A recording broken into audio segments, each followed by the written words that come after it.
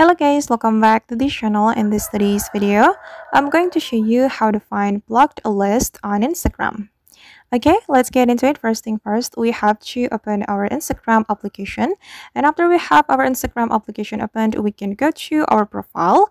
And on this profile, we have to go to the three lines on the top right. And after this menu has been opened, you can just search for the blocked menu, this one. And here you will find some accounts you have blocked on your Instagram. Okay, and this is the account I have blocked on my Instagram.